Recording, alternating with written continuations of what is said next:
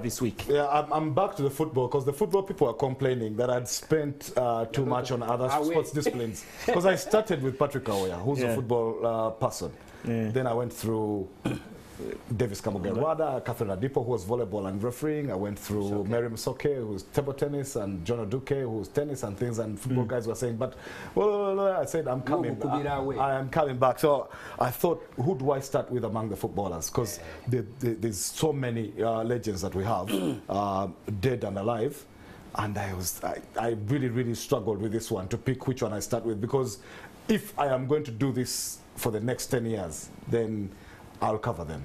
But it's tough to do. But anyway, I went with Issa Ssekatawa. The reason I went with Issa Ssekatawa is that he's one of the greatest goal scorers Uganda has ever seen. Some might say greatest. And let me put it in perspective before I even start the story. Issa Ssekatawa was top scorer in three times in a row in the league. 81, 82, and 83. Only one other player did it in Ugandan football, and that was Hassan Mubiru. 2001, 2-3, you remember, for at Express. Sure. Although Majid Musisi won more golden boots, he won 4, 87, 89, 91, 92. And also Matthias Kawesa won 3 for 3 different clubs, which is a unique record of its own. In Zambia, Kofi Villa, the last one for Villa in 93.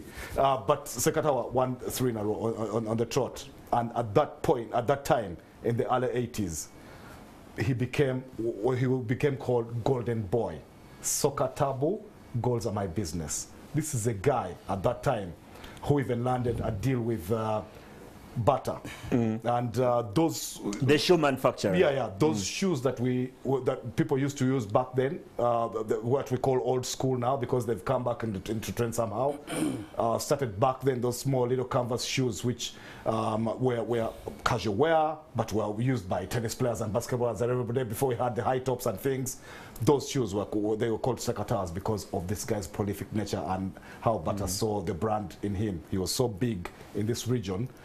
His name reverberated around, and it still does. I'll tell you 1 or 2 small tales which shows you how big that name got at some point.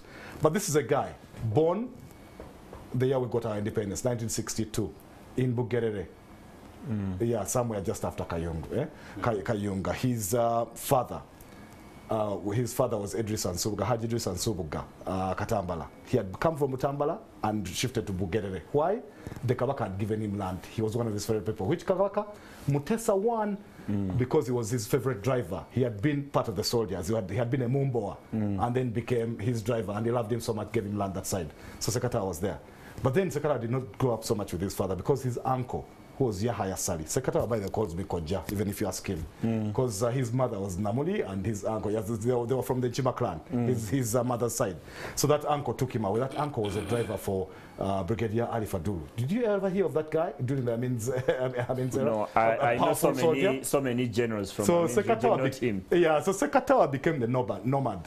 They lived in Moroto because this guy was living where the brigadier was, which barracks he went to, and also he went to school in those barracks. Moroto, Jinja, Kampala, Mbarara, back to Kampala, Jinja, like that. But somewhere along the way, his football story started. He started playing football when he was in Mbarara at that time. And there was a very exciting young team which was very good for which he played. And guess who got him out of there? Your uncle. The late Twahaka Kaire. Oh. Yeah. Who I know is your uncle. Is it your uncle? Yeah, he is. Yeah, who just laid to rest a few months ago. Yeah. So Twahaka Kaire was the team manager at Nightil then. Very powerful team, Nightil. So Sekatawa left in 79, left Mbarara. In 1980, joined Nightil. And for me, that's where the Sekatawa story now starts. I didn't know about him, but I always knew about Nightil. So at Nightil, he got there. This was a very good team. Sekatawa kept company at Nightil with people like Philip Musoke Maradona, who eventually played at Express. You heard of him. People like Frank Lukoma, who was the older brother of Stephen Bogere. People like James Nkoyo, people like even Francis Kulabego was one of those guys who had come out of prison. You know, guys who had been locked up in Abin's time, including Paul Sally, the keeper of those guys. They come out of prison. So you're there, So those are the guys he was playing with, and Ntale and all those guys at Nightil formed a very strong team. When he first got there, he was on a super sub. because he was a new guy, young, come from there. But every time he stepped on the pitch, he scored. Yeah. I mean, this guy was that prolific. So he fought his way into the first team and became a starter. He attributes his goal scoring because Ugandan football has scarcely seen a finisher like him. Yeah. Every time he stepped onto the pitch, he scored virtually, well, at least at the peak of his powers, because there was a time when the goals dried up, as I'll tell you. But he attributes that to the fact that, I mean, he was a hard worker, a trainer. He used to train hard, but he also used to pray hard. It was mosque for him. So everything is for him is about God. So even when guys, to a point in Ugandan football, started thinking that he was using witchcraft or some sorcery, because I mean, the guy walked on, the ball always went to where he was, and he put it in the back of the net. Head, left foot, right foot, back, whatever, tongue. I think even his tongue scored. Everything. Yeah. So that was just so 1981. Now he really hits it. 19. Top scorer in the league, like I told you, 19 goals, really shining. So Haji Abdumaweje, there had been some sort of coup at Express. There was a changing of guard there. So this guy who had taken over, a guy called Abdumaweje, goes and gets him out of Nitel, brings him to Express. And so they tell him that, but to this guy, to get the best out of him, you need a fast flying wing and everything. So he goes back to Nile and gets who? Fred Mukasa, Gasso, the man they called Gasso, the man who's attributed for almost 50% of Sekatawa's assists in the domestic league. But this is how big Sekatawa had become in 1981 before crossing Water Express. Let me tell you a small story. 1981, Sekatawa was so big, he had grown so big, the derbies between Nile and Nitel were a national thing to behold in Bugembe. Yeah, people used to drive from Kampala to go to Bugembe and pitch camp there just so they could catch that, as if Ginger people didn't want to watch it themselves. So you can imagine how tough it was. Burundi came here. The national team of Burundi came to Uganda for friendly. They played against the Cranes in Nachivo, drew 0-0. Sekatawa did not play in that game because they wanted him to play a game in Bugembe in front of his fans. Wow. So what did they do? Burundi plays Nitel. The guys I've just told you about, the Lukomwas, those guys, the names I just read off, the Philip Musoke, Maradonas and all. They play a game there and Sekatawa scored the winner in that game against there. But it had gone crazy. Everybody, people drove from Kampala to go and watch Sekatawa play. That's how big he was. So got into the Cranes, started scoring goals. So like I've told you, Haji Maweje takes him out of Nitel, brings him to Express, 1982. But he was still living in Jinja, came here scoring goals for Express, left, right, and center, top scorer in the league, 22 goals that year. And then Maweje gets him out of Jinja, brings him to start living in Kampala. This man he owned hotels called Tourist back then. So Sekatawa was living on Kampala Road there in a tourist hotel, in this man's hotel and everything, scoring goals, 82, 83, scoring goals. Now, Express unfortunately didn't win the title in those years, but they had become star-studded. This guy, actually Express led to the ruining of Nitel in a sense. The guys I just told you about, Musoke Maradona, Ntale, Nkoyoyo, eventually, all those guys ended up at Express. And remember, they took Fred Mukasa Gasso out of Nile as well to bring him here. And this is the guy who used to run like hell down the wing and cross the ball for Sekatawa, fall off the pitch the other side, and Sekatawa would nod it in. I witnessed that myself. I saw that in the late 80s. They were still doing it up to when I started going to the league games. Yeah, but anyway, so what happened is that so he hit his peak. Then scored lots of goals, played for the Cranes, made a name in the region. That golden boy thing used to sound everywhere. Zambia, Zimbabwe, Malawi, Kenya, Tanzania, everywhere.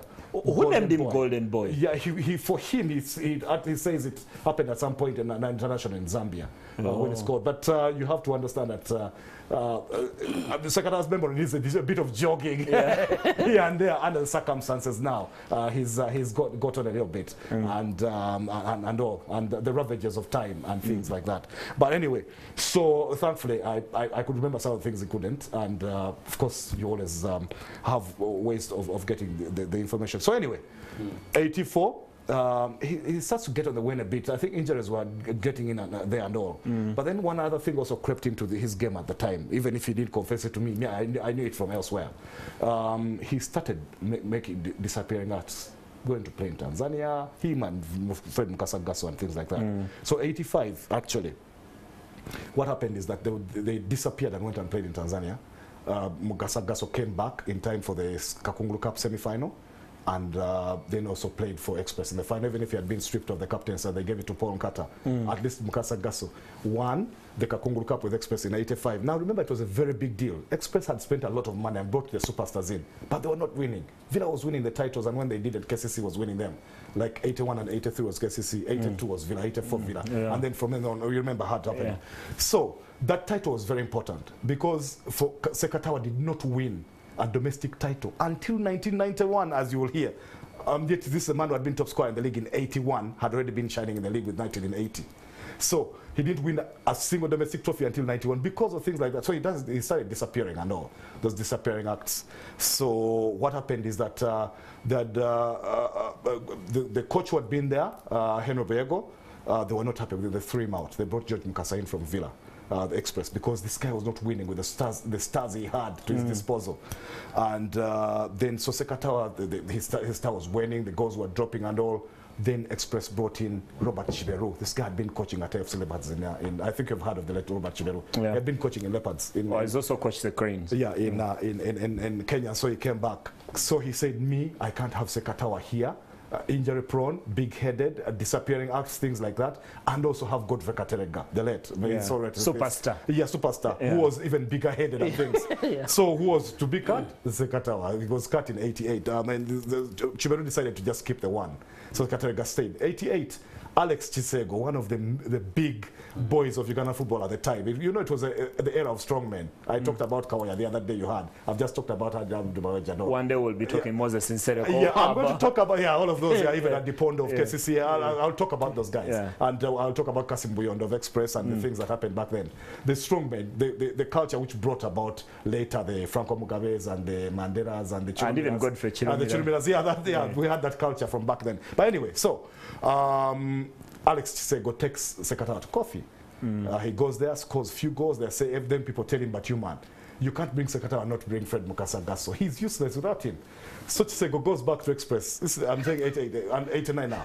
And he buys Fred Mukasa for Gasso for 1 million shillings. This was just after the currency reforms of '87. You heard of those at least? Yes, I do. Where zeros were when after President Museveni had taken over the currency reforms and the zeros that were chopped off people's figures and all. So 1 million was a big deal in the late '80s. That's what Kofi bought Mukasa for from Express. But even Mukasa's arrival at Kofi did not raise the goal numbers. He was getting about 7 here, 8 there and all, which were really low by the standards of a man like Ssekatawa.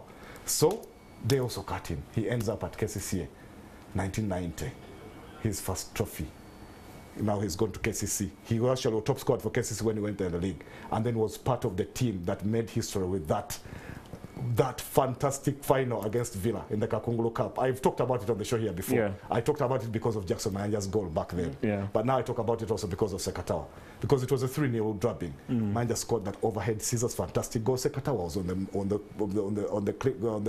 on the scorer's sheet as well as Charles Becker Masiko, love captain of KCC. Those guys ripped Villa apart. And actually Ssekatawa was at the center of some controversy because Steve Dogere actually poked him in the eye with a finger and got sent off. So Villa finished with 10. That was the final. So he won that. That was his first trophy. 1991, he wins the league with KCCA, the one which didn't end, the one I keep talking about here. Ssekatawa was still there at KCC, won that. Now, what many people don't know, which Ssekatawa confessed to me later, was that the reason he left KCC because he wanted to stay there longer. But there was a time, during that season, even if they won the league, during that season, there was a game against Express in which he missed an open goal. For him, he says it was a bad angle. Everybody else saw Ssekatawa missed because he's Ssekatawa. Now, Jack Hibale was the manager at KCC, that controversial man who used to talk Luganda in Rutoro. Like Andrew. Mark, you need to wrap up. Express, that kind of so chopped him. The guy went back to Express. 1992. Now I'm talking 92. Goes back to Express. Scores some goals. He was actually top scorer for them that year. But then 93, OT had been making changes. 1991, OT had won the cup. 92, he had won the cup again. 93 was Express's first league title in a very long time. From the ones of 76 and 75. With 76. A lot of young players. They were young players. So Ssekatawa didn't even have a place in the team because now the striking options were Robert Aloro and Fred Tamale took over. They lit Ugandan football apart in 93. They lit it alight, if you remember. And they were being aided by young people. James Chirini on the right, Salah on the left. Mutiaba behind them, and then back there were Bunyis Kalunjis, Richard Chirumira, Semogere Abdul Sumuga. It was a very good small young team for Express that took over. So Sekatawa, by the end of that season, our Tika team and Isaac Nkada, who was the other veteran in the team, there were surplus requirements now, and from then on, for Sekatawa actually, he didn't play for a Ugandan team anymore. But here's some of the stories that happened in between there. Which Sekatawa Mark, I want to give you like 2 to 3 minutes. Yeah, I'm going to I'll wrap it up in there. One of the things that happened is Sekatawa says he went to Dubai and did trials. Passed them, came back here and asked for an ITC. And between Express and the Federation, they denied him that. And that he also went to the UK. A guy called KK took him over to the UK, and he did trials there where he actually remembers sharing a training pitch with John Barnes. This is something I can't verify myself. Yeah. John Barnes, the Liverpool legend at the time, if you remember. And that he did very well, came back and asked for his ITCs, and again, this guys couldn't release him. But that was at the time when there was a bit of hanging on to players here. But guys had played in the Arab Emirates before. I talked about Tom Luangan, Philip Omondi, and the late Jimmy Chironda playing there. And then around that time, then Majid Musi went to France and started running in '92. William Kemba tried Nantes in France a year later. In between, guys were popping in and out, going. Jackson Manja ended up in Egypt. The Tamales tried their luck somewhere in the Middle East as well, and things like that. I think they've even played in Oman. So anyway, that part I couldn't verify. But what I know is that when his star went and he came BMK, the late BMK, who was just laid to rest as well a few months ago, gave him a ticket because he wanted out, really. He wanted out of the country. The guy gave him a ticket, he went to Japan. Didn't know anybody, nobody was waiting for him and everything. He just wanted to go and hit Cheyo, make some money. Lands at the airport, doesn't know anybody, and then when they gave him one Japanese word to say, which would show, I think, maybe that he was seeking asylum or something. So when they let him out there, he was wandering around aimlessly, and an ex-footballer saw him. He doesn't even remember who this guy is. So the guy sees him, picks him up, takes him to his house, helps him to get a job, work and everything. So you know how those cultures are different, how they leave cars abandoned with keys in the ignition, sometimes even engine was running, open cars and everything. I was in Japan. Yeah, guys, you were there. Yeah. So guys used to pick up cars, lose cars and all, and send them back to Uganda. But you know, things used to happen back then. He got one of those and got himself a taxi, took it home and everything. I think they tracked him. He doesn't remember. They went after him, got him, asked for his work permit. It had expired. Led him to the cells and then deported him straight after. So he came back without anything, nothing. You know how when they deport you, what happens? It's the clothes you're wearing is what you arrive with. Yeah, you can't even go back to your house to pick up a toothbrush. That's how deportation is. Never get into that mix. But anyway, so he comes back, but he was determined to not be here. So he goes to Nairobi and starts a life there. He says, I mean, he was so famous by that, his name has reverberated so much in the region. Kenyans took to him, talking about him on the radios and things. Even ended up in Parliament at one point. But anyway, he was there. And then at some point his sister said, you know what, man, you abandoned the house in Akulabye, family and everything. You're living this way and everything. Go back home. She was a businesswoman who was working there and here no. So she forced him to really come back here. He says when he came back, Nakulabye, I mean, that house, his wife sold it and all. The house he lives in right now, in Namasua, somewhere around Freedom City out there, is one which was given to him by a good Samaritan who doesn't want his name mentioned on air.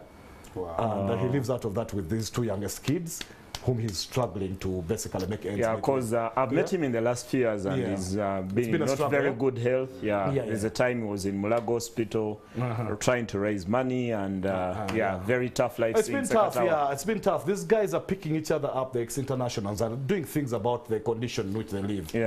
But he's not happy again even with them. He thinks that they're a bit selfish in what they do.